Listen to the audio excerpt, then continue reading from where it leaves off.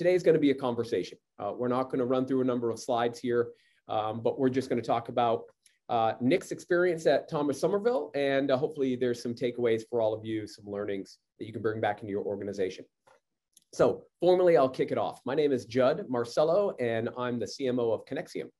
And a quick commercial on Conexiom. We've been around about 15 years. We are a trade document automation platform. We help automate the most complex and critical business documents that are used in exchange between buyers and sellers. And we work within the order to cash and procure to pay process. And we deal with like use cases such as sales orders, supply chain, and accounts payable invoices. Okay. And we do good work with Nick and Thomas Somerville. Yep. Nick is here today. He's director of e-commerce, and he has been kind enough to give us some of his time to talk about what's happening at Thomas Somerville and what he's doing there. So Nick, I'll pass it off to you if you want to give an introduction to yourself, talk about your company. Yeah, absolutely. Thanks, Judd, and thanks for everybody for being a part of this. Like Judd said, this is going to be pretty informal, just a casual conversation about it. So a little bit about the Thomas Somerville company. We're 80 members, and we started in 1861, originally as a brass foundry, family owned. And from 1861 to now, we've evolved to a plumbing and HVAC distributor with 20 locations in 5 states and DC, with 9 retail showrooms. And we are still family owned. And kind of a little bit about me, I guess. I've been with Thomas Somerville for a little over 4 years now, and up until recently, until I took this e-commerce position, I was running a branch for him, kind of until we realized that there was a need to really put a huge focus on e-commerce. So that's kind of what I do now. And that's kind of focusing on e-commerce for us has been a very, very important thing, because we are not the biggest guy in our market, like some of you guys are, I'm sure. So in order for us to kind of provide the highest quality plumbing and HVAC products and, the industry's best customer service, to be our customers' distributor of choice, we knew we had to evolve and really get engaged in all things e-commerce. And that's where Conexiom kind of fit in for us. So that's kind of my short, 90-second or 2-minute elevator speech about Thomas Somerville and what we have going on. Cool. Thanks for that, Nick. I have a question for you in regards to the e-commerce play. So you said you've been there for a while, about 4 years, and you moved into e-commerce, what, a couple years ago, maybe? Yep. Yeah, about 1.5 years ago. Okay. And you called out the fact like e-commerce is important because you have to meet the needs of your customers, better serve them, et cetera. Like, what happened in the business, almost a couple of years ago when you said we need to invest in e-commerce? Like, what was happening in the market? What trends did you start to see from customers, behavior changes? What prompted that? Well, so, one of the things that I think we noticed that we're really started to pay more attention to was the need for kind of immediate feedback. So what our customers wanted was immediate feedback. And even before like COVID happened, we were maybe lean in some places, kind of at the sales side of things. And we knew that we needed to try to supplement that with kind of an online platform and sales automation. And that's kind of where it started. Was we recognized a need, and we just didn't have a guy to kind of take it and run with it. So that's kind of where we started with it and why we started with it. Yeah. Did you see usually these needs, they're driven by changes in the marketplace, but most often they're driven by changes in customer behavior. Was there anything happening within your customer base that said, hey, they're starting to look at the way they order products or engage with us or operate in the market differently, that you said we need to get out in front of this?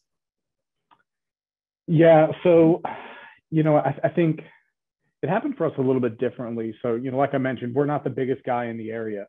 So for us, what we kind of tried to do was follow the biggest guy's bow wave and maybe just kind of get right in behind them, not necessarily trying to reinvent the wheel, But we realized that there's been a shift in our customers' behaviors, right?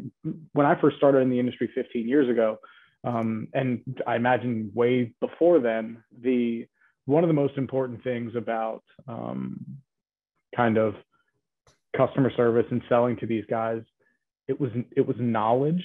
Customer needed to pick up the phone and call somebody and say, hey, I have this many BTUs on my boiler. It's going here. It's venting this way. What should I get them? And it's shifted now from knowledge to accessibility and kind of those things about customer service that transcend every industry, not wholesale, not any other industry. So where before it was very much, these people have to know everything, our teams have to know everything. All that information is available now online. It's all available places. And one of the other things that we noticed was our industry is starting to get a little bit younger. So you have like, I'm 36. You have a lot of younger folks now kind of in decision-making positions at these companies. So the trend is going much younger and way more digital. Got it. Okay, that's an interesting topic. I want to come back to that one in a second. The idea of younger decision-making and a different approach, to managing the business or evolution of business. We'll come back to in a second. I want to stick with the customer side of things. You mentioned, customer behavior change, accessibility of information, needing to have speed in terms of responding to them. Tell me a little bit about your customer service organization. What does it look like? The size of it? What that interaction looks like? And what are their responsibilities? Yeah. So we're set up. I would say that we're set up like a pretty traditional wholesaler. We have outside salespeople out on the road, and then we have a team of inside salespeople who support. And for those of us in the industry, we know that kind of the traditional outside sales role, it's not necessarily a walking around shaking hands and kissing babies kind of role anymore. There are lots of hats that get worn by those people, but in general, kind of the way that it works for us is outside sales team goes and drums up the business and then says, call my inside sales team, right? And then the inside sales team, they're the ones who are sitting in the office, hammering out the orders, fielding the phone calls, checking price and availability for customers, that kind of thing. Not too dissimilar than what I imagine folks on this call do. And do you there's also a lot of discussion, I think, in the industry about talent and being able lack of available talent to bring into an organization, right? Certain skill sets are just to fill roles. Like that's unless you're going to home grow it, right? Yeah. Unless you're going to develop it yourself. Sorry, go ahead, Judd.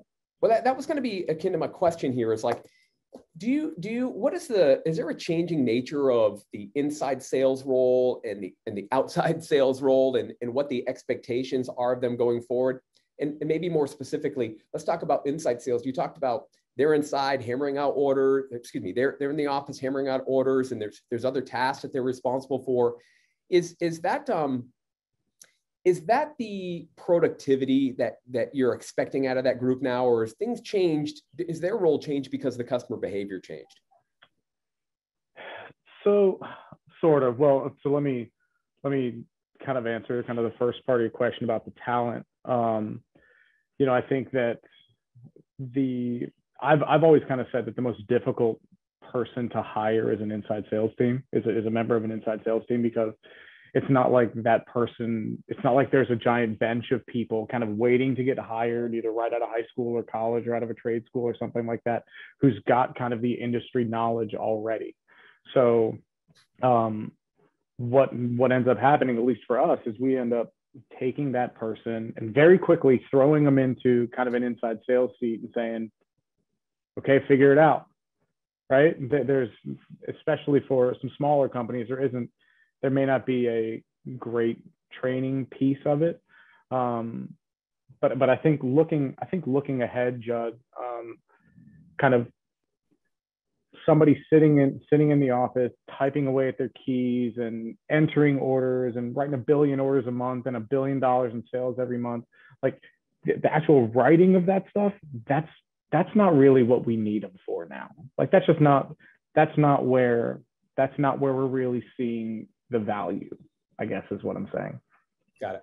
So, okay, that's kind of what I was getting at, because I think that, and a lot of the people that we talk to, a lot of the businesses that we talk to, it's productivity is a big topic of conversation. Like how to get not only your CSR team more productive, but more productive on the right things, like better serving your customer. Like that is a topic of conversation, I think, that we deal with, on a daily basis. Yep, absolutely. We kind of, well, look, one of the reasons why we brought on Conexiom is we wanted to, without getting too far ahead here, but we wanted to make sure that our sales teams were focusing on big brain activities and not necessarily the, just typing on the keys.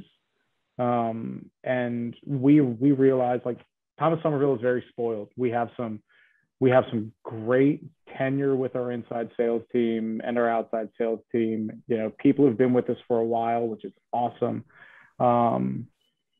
And we want to make sure that those folks are using that knowledge the right way and that it's not getting wasted by entering in orders, for example. We want to keep those people on the phone with customers or negotiating deals with vendors or something, right? Something other than that. Sure. And I think that 2020 taught us a lot of things, as human beings, but for this context, from a business standpoint, we learned quite a bit. And I think that, one of the things that really impacted everyone in some way, shape, or form is this idea that your business needs to be prepared for massive disruption, right? Of any type, right? And of the worst kind, the kind where the entire country shuts down, right? That's significant. And, a lot of companies really weren't necessarily prepared for that, right? And while it's the buzzword of all buzzwords, digital transformation, is a serious thing when it comes to evolving your business, making your business future ready to survive any kind of like massive disruption that happens in the future. Tell me a little bit about how Thomas Somerville, what you learned from 2020 and how that's changed your thinking about the role of technology in your business and the role of serving customers in your business. Sure. So, we realized that, look, what we're talking about is COVID, right? Like that's kind of what we're talking about. And we were not immune to any of the struggles with it. But, for all the bad that COVID did, it also did some great things too. You mentioned kind of shifting the focus and, what it did for, I think what it's doing for the industry, and depending on what you're looking at, it'll give you a different number, but it's, hey, it's shifting the narrative ahead with adoption of technology 3, 5, 10, 20 years or whatever it is. And we realize that we have, especially with somebody like Conexiom, we have technology available to soften the blow if we maybe, if we lose an associate for whatever reason, you have to lay somebody off, or somebody leaves and goes and works somewhere else. By adopting technology, it takes some of that burden away, and that's really what we found when it comes to kind of the technology piece for Thomas Somerville. And really just because it put everything underneath a magnifying glass for us and really kind of, made us examine kind of where we can do better and what we can do differently. And adopting the technology was a part of it. We had to do it. We had to evolve. We had to do something different. Because like I said earlier, we're not the biggest guy in the area. We have to adopt technologies that other guys aren't in order to provide that level of customer service that our customers expect, because regardless of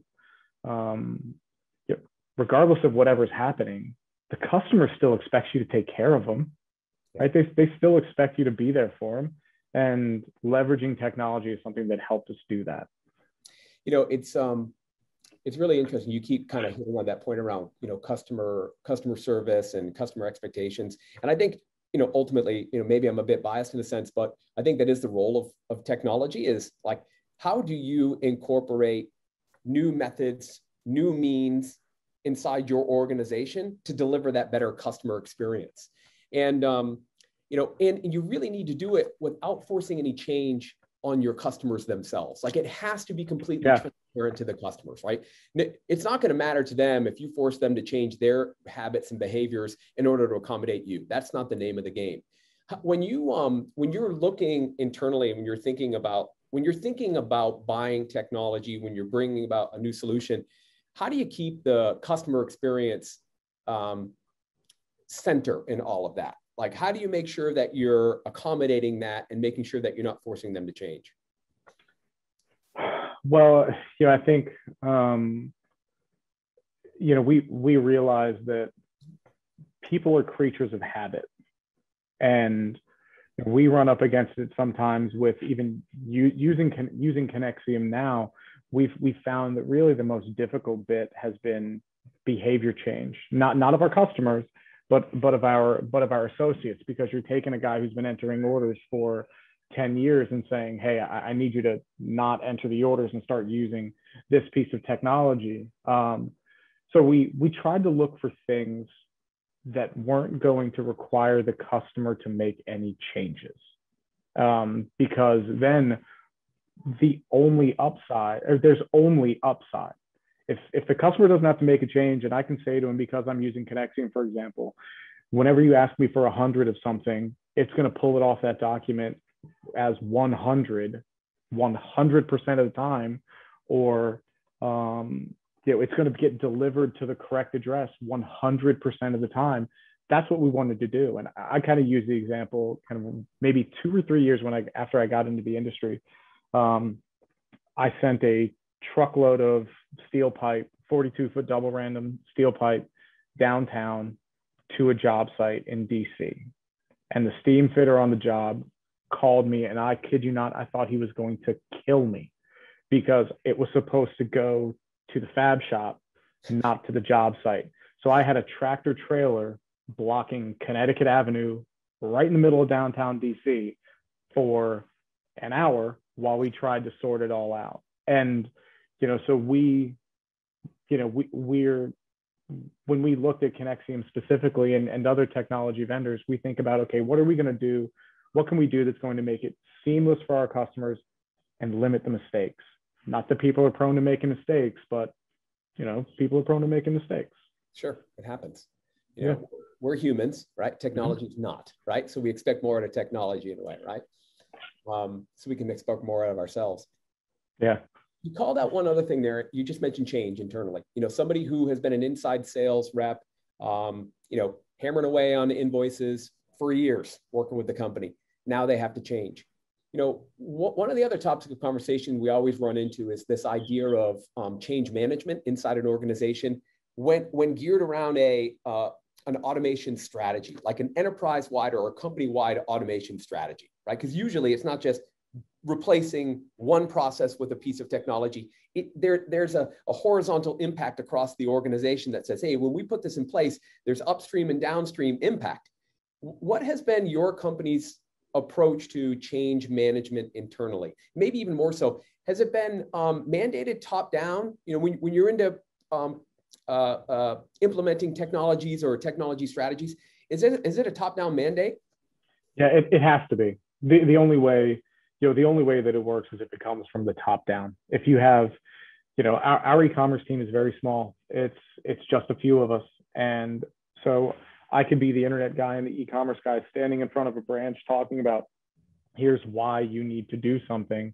And that's only going to resonate so much, because people are then just going to revert to type. They're just going to do what they've been doing.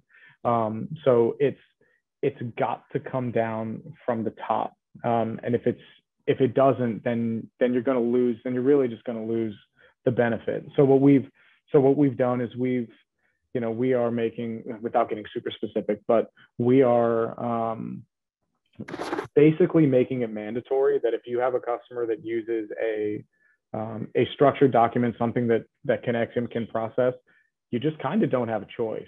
It's going to get processed by the sales automation tool. And people kind of buck at it a little bit, but I think, we have a couple of huge customers that are using the sales automation, Conexiom right now. And if you ask a member of the inside sales team who used to do it, because they wouldn't want to work for us without Conexiom, right? Without this piece of technology, because they don't want to have to start entering all of these orders again. It sounds miserable. And it's given them so much time back, but it really only works. And it has really only worked for us because we've hammered it at sales meetings. We've driven it from the top down like a hammer and a nail. And it's been a challenge for sure, but it's really starting, like, our return on investment is amazing with it. Yeah, cool. Look, okay, that's really helpful. I want to get to some of that other stuff around ROI. It's really important, but I want to use what you just said and go back to a point you made earlier about the next generation, a younger generation, inside a lot of companies like yours originating back in 1861, right? You're an old company, right? Evolving over the decades. But you constantly have to evolve, especially as being, like you say, not the biggest player in the market.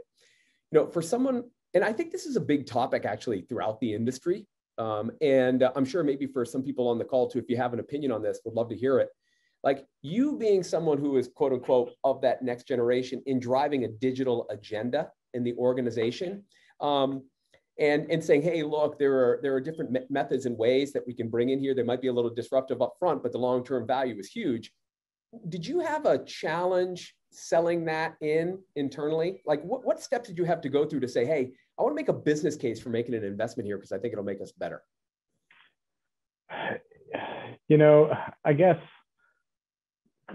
we're a little bit of a different animal in that, our executive team is pretty kind of forward thinking when it comes to some of this stuff. And if we can make a decent use case for, say, bringing in a new technology vendor, we're typically, we're pretty easy to give it a shot. But, we definitely, I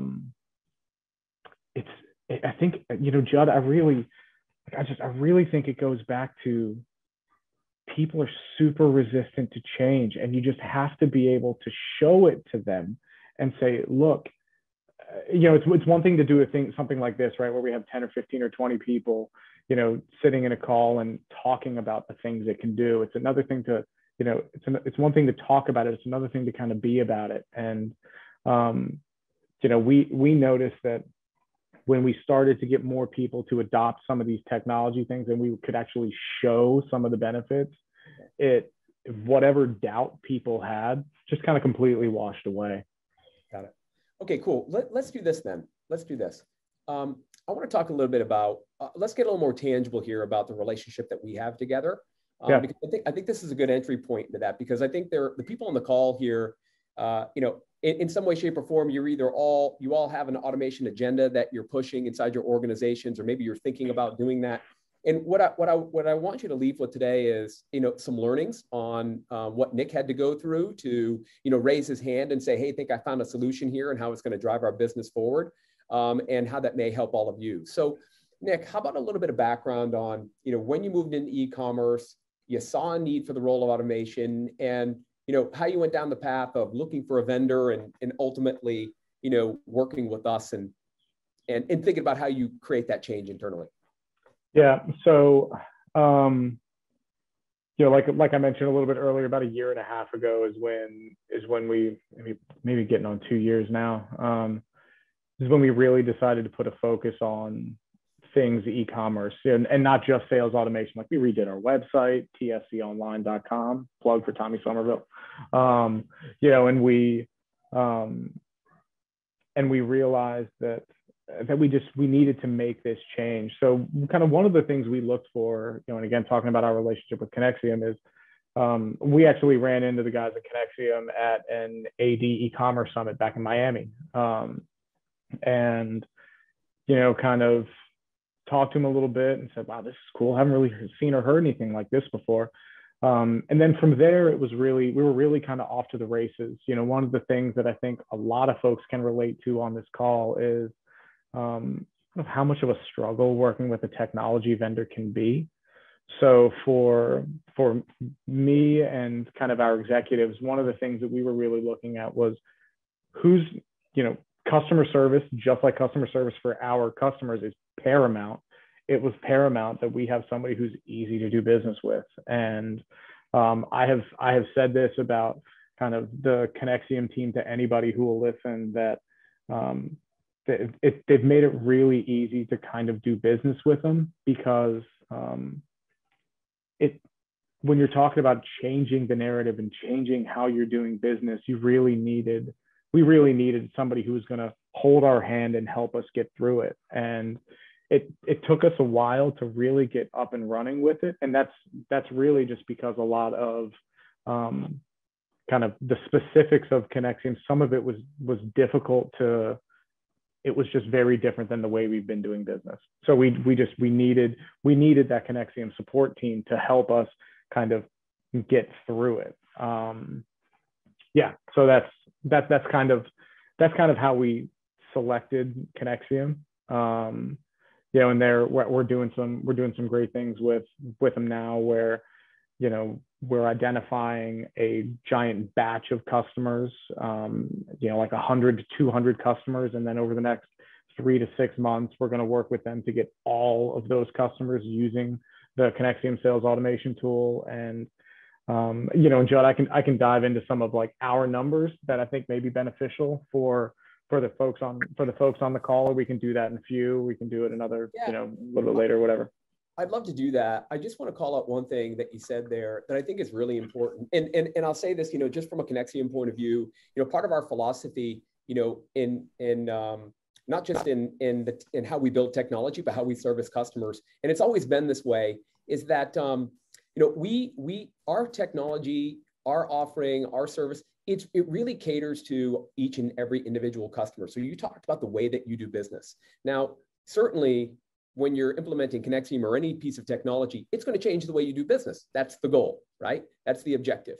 But we want to make sure that our technology is flexible enough to adhere to what your business rules are, right? The logic in your business that keeps documents flowing between you and your customers, or that makes your people efficient. Like, there are certain particulars about each and every one of, your business, Nick, and everybody on the call, that you can't just override that completely. You can't throw everything out the window and drop a new piece of technology in. There are certain like subjective business rules that need to be accommodated. So I think that's one of the things that we really strive to do, technology service-wise, and you called it out, is to make sure that we're helping your business run appropriately. And that means our technology has to be flexible enough to learn your business, and then over time, through machine learning and what have you, it continues to learn and become more and more efficient over time. So I appreciate you calling that out, because it's a big part of us helping mitigate that big change lift that you discussed. Yeah, absolutely. Yeah. So look, I want to hear a little bit about, like you said, some just really around hard ROI about using the product. But I want to slow it down just for a minute. Talk a little bit about what was the problem that you had that forced you to go search for a technology solution, and how has now, since implementing that, changed the way your inside sales reps just operate on a day-to-day basis? Sure. So I have a pretty specific example. We have one customer who, man, they do. We're a $220 million company, $200 million company. This one customer probably does 15 million of it, maybe 10. And one dude was handling that entire account, just one guy. And then what happened? He left. And so we were left holding the bag on thousands of orders that needed to get written. And so we said, we got to do something, right? We got to do something. So enter Conexiom, and long story short, we haven't replaced that person, and we kind of don't need to. And I think this kind of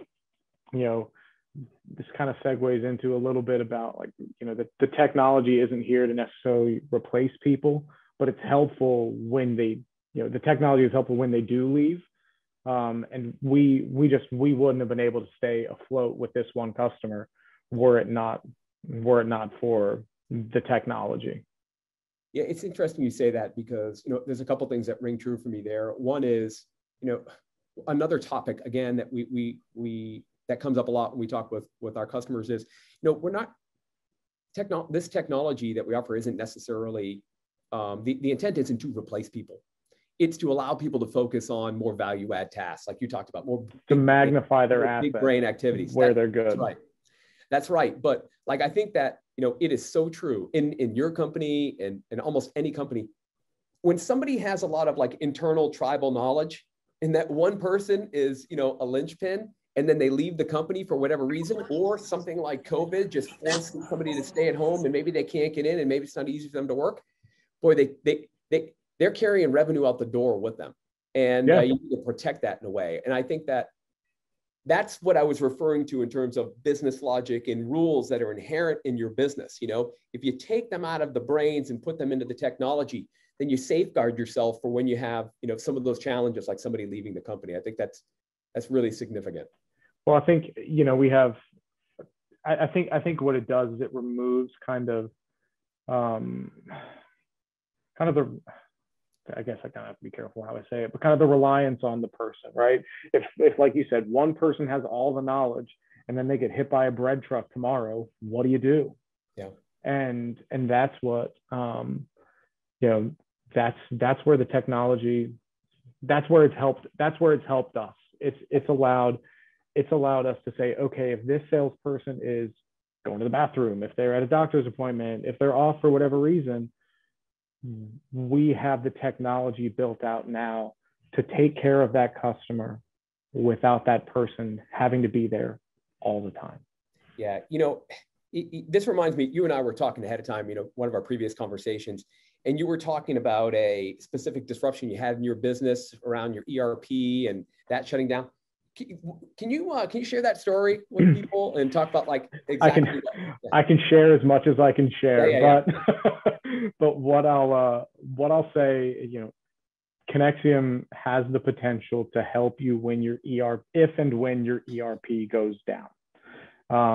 The way, because the two systems operate outside of one another, you can send in an order to be processed through Conexiom while your ERP is down. And then when you're in, Conexiom will sprinkle a little Conexiom magic on it and make it good for the ERP. And then when your ERP comes back up, it pulls it from Conexiom and dumps it into your system without somebody having to manually enter the order. And that was something that we hadn't considered when we looked at sales automation. We just kind of said, oh man, it's going to make it so much easier to process orders when this guy sends me 50 a day or 100 a day or whatever it is.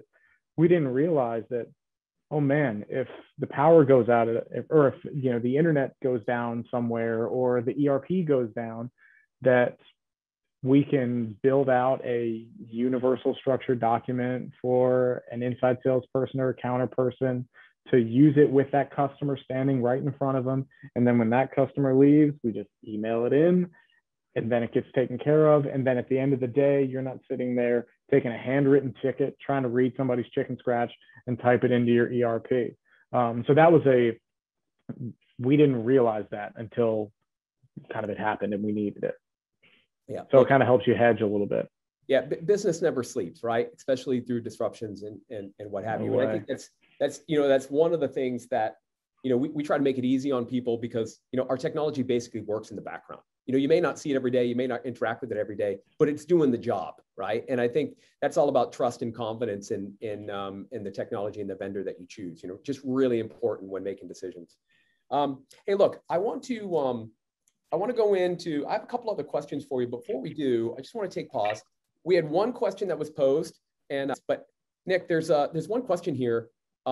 It's, do you see a move towards augmented reality for connecting contractor in the field and inside solution or sales rep? So I wish I could speak more intelligently about that. I've not really seen or experienced that too much. So I don't want to, I don't want to kind of get talking and get myself down a rabbit hole, and then, I kind of want to stay in my lane. So I'm unfortunately, I don't have a whole lot of experience with that. I'd love to be able to talk about it more, but I haven't really seen it. Okay, cool. And Joe, if that's a topic you want to address to the group, by all means, if you want to talk a bit more about that, dive in. Yes. We're very much like Thomas Somerville. We're a 120-year-old company. We service industrial institutions in almost the same space: heating, humidification, hot water. From a manufacturer, we're the actual manufacturer. And what we've seen is, the expense and COVID not allowing is to send an expert to a factory and review the issue with our product in the field, and using Wi-Fi, or if you can get on their guest Wi-Fi, tablet, aiming it at our product, and then we have looked at 2 different companies that are doing this, and actually take a picture, and then you could snap it, and then you could tell the field person, the inside person, tell the field person, they can annotate the snapshot and say, no, you got your wires wrong, or can you look at the other side of our product? And right there, you save the headache of sending someone out and the delays, and get an order, if something's broken. Well, Joe, I think that certainly what we've seen is that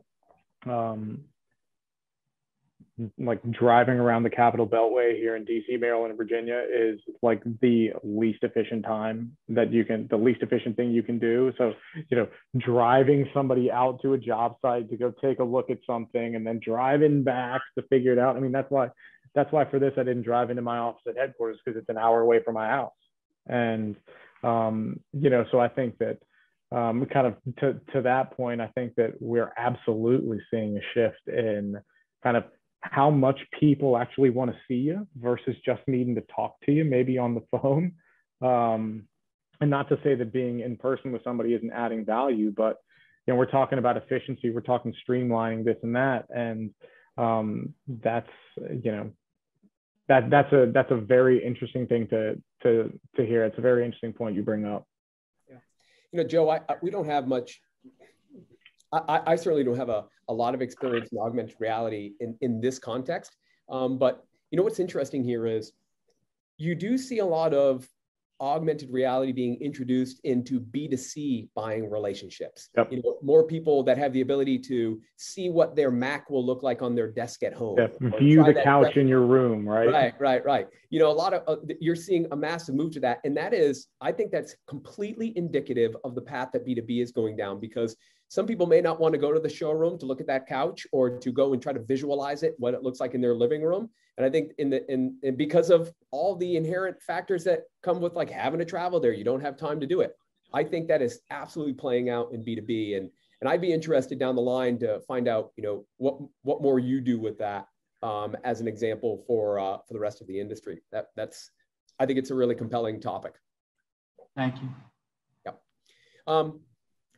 Okay. Listen, Nick, look, back to you. We've got a few minutes left here. And I think what's most important here, at least from our perspective in dealing with our customers, is return on investment, right? And that's what we're all here for. We're trying to make you better, try to make you more efficient on the bottom line, help you drive top line growth. ROI comes in many forms. Tell the group a little bit about, the return that you're seeing from using Conexiom and how that's impacting your business. Yeah. So I think it's probably easiest if I kind of lay it out in terms of hours saved. So I'll go hours, orders, and lines entered. Let's do it that way. So from the beginning of this year, Conexiom has processed 12,000 orders for us. which equates to about 150,000 lines. And those numbers, they're just like big numbers. They don't really mean much. So let's talk about how many hours that's actually saved. That's saved about 1,300 to 1,400 hours of order entry in 6 months. So, okay, 1,300 hours, what does that actually mean? That equates to about 6 months of somebody writing orders 8 hours a day, 7 days a week without taking a break. So we've saved 6 months of somebody having to do that. And so as I kind of present this stuff to like our executive team and our board of directors and folks like you, that for us that equates to about the time equivalent of making about 40,000 phone calls of maybe following up on a quote or checking up on a delivery or calling a vendor or something like that. It's given us back 40,000 phone calls. Wow. Across our entire sales team. And that I think is when you break it down in terms of the hours saved, that's really where I think it drives the point home. And I'm not even talking about how like our e-commerce business is up, sales are up 40%, not talking about the Conexiom piece of it, but just organic stuff through our websites up 40%. Orders entered up 65%. Lines entered are up 78, 79% in this 6 months versus last year, same time last year. That time saving is impossible to ignore. Yeah. It's impossible to ignore. And then it's given us the opportunity to shift what our teams do so that they're being more productive. Because kind of the way that we framed it is like, look, we're just trying to give you back time in your day, right? And I mentioned earlier, the one customer that represents a significant portion of our business. We are so glad that we don't have to have one guy sitting in there typing out orders for this customer. Like it's just could not be happier. I mean, Conexiom pays for itself just off of that. But that time savings is huge. Yeah, I appreciate you saying those things. I think that those specific quantifiable ROI points, that's the objective for most everybody that we speak with. And I think one of the underlying values of that, like you called out some pretty significant stats and how your e-commerce business is growing. Your digital business sounds like it's really a growth business for you, right? I mean, That's a growth channel. You're going to continue to invest in that. Your role is going to get bigger. You're going to get more people. You're going to see more orders coming in. And I think it's really important that when you look at a solution to implement an automation solution, specifically sales orders, that the solution can scale with your growth as well, right? Because it isn't about solving a problem today. It's about accommodating future opportunities, So, and I know that's part of the conversation we've been having is about, supporting you as you drive growth in your business, right? And so, sometimes that ROI is immediate. And sometimes it's also long-term benefit. Yeah, and look, the team, not everybody's, for us, right? Not every customer's document is written the same way, looks the same way. So we're talking about, we have one piece of software. We need it to be able to kind of evolve with new customers as we bring them on, old customers that we convert maybe to a document that would work to be processed through Conexiom, and we've, the Conexiom team has kind of never really said no when we ask if a document can be processed through the sales automation engine. Kind of one of the things I say to my team is that there are almost too many options sometimes. Like sometimes I love for Conexiom to just say, no, man, I can't do it. I can't do it. But that's not the case. This thing, I mean, it does, it scales, it's going to scale with us. And we're at the point now where, we're probably never not going to have Conexiom now, because we've seen the benefits. It's been that beneficial. Got it. All right. Not to sound too much like a commercial for you, Judd, but yeah, I'm just trying to be honest. Well, listen, it sounds like we have work to do. Use the word probably. That's an issue. Okay. We're going to get the team on that right away. No, kidding aside, look, I think that's really important. Your business is not like any of the others that we deal with, in that, the documents that your customers use, no two documents are created alike. They're highly complex. There's high degrees of variability, and you need the processing of those documents to be 100% accurate every time. And that's something that we recognize and we take pride in delivering on. All right. So look, a couple minutes left. Last question for you. You've gone down the path. You've championed the change. You've championed the business case for the implementation. For the people on the call that are either working on that right now or about to start their own process for, just changing the way they do business with technology, can you give, what are your top 5 tips or so on how you start your search and how you think about implementation and then utility ongoing? Yeah, so I think the best way to kind of approach this stuff with technology is to really kind of, I think the thing that's been most beneficial for us is kind of really properly vetting it out. Judd, I love you guys to death, but you can't necessarily trust everybody, right? So if we're talking to a technology vendor and they're saying, oh man, we are the greatest thing in the world, we kill it with everybody else, make them prove it. Because from an investment standpoint, you'd hate to be the one holding the bag and not having done your homework. And that's where that's really been the biggest thing for us. And I know for me, I'm not a tech guy. Like, I was running branches before doing this. So, learning about, EDI file this and, FTP that and all this other stuff, a lot of that was new to me. But I needed somebody who was easy to deal with. Like, that was paramount for me, being easy to deal with and kind of helping me through the process. But ultimately, you guys are going to know your business. We're talking to people in the manufacturing space here now. It's kind of a completely different set of needs and like what I needed in wholesale distribution, but some of these things are still the same. And I think ease of use, ease of onboarding, the how quickly the solution can get delivered was also very important for us too. And because I think in the technology space, one of the things that lacks is kind of how long the solutions actually take to be delivered.